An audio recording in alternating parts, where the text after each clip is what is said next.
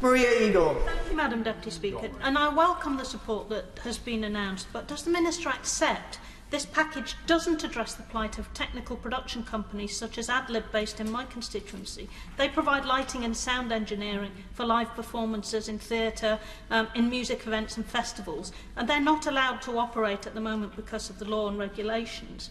So what help can she offer to this part of the sector to remain in business? They're currently reliant on the furlough scheme. When that ends, they're facing oblivion. What help can she provide to them to keep them going until there can be a proper reopening of venues without social distancing?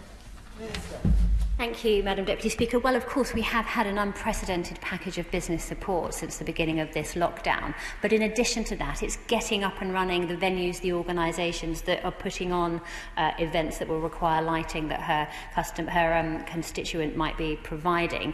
And that's what we're talking about through the roadmap. That's about getting things open as quickly as we can so that they can start working with the bits of their supply chain which rely so much on having a vibrant and functioning arts and culture industry.